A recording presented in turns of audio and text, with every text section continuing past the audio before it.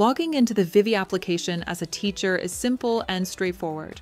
Once the Vivi application has been downloaded to your device, you will see an icon on your desktop that looks like this. Open the app. You may be presented with a screen to select your organization. This is usually your school or district name. Select this to move to the login screen. On the login screen, you will notice your organization at the top. If the organization is not correct, you will need to select the green link to Switch Organization. If the organization is correct, click Login. Enter the credentials provided by your administrator and select Login.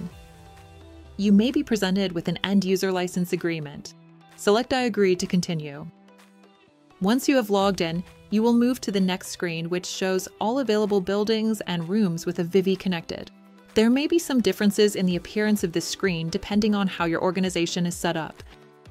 Use the drop-down arrow to expand the location options, then locate your classroom by scrolling. Select the classroom and then double-click or select Join. You can favorite your classroom by clicking the star icon to allow for faster access to your Vivi classroom in the future. You can also set a room as default to automatically connect to that room when you open the Vivi app, instead of selecting the room each time. To return to the Rooms page, select Room List.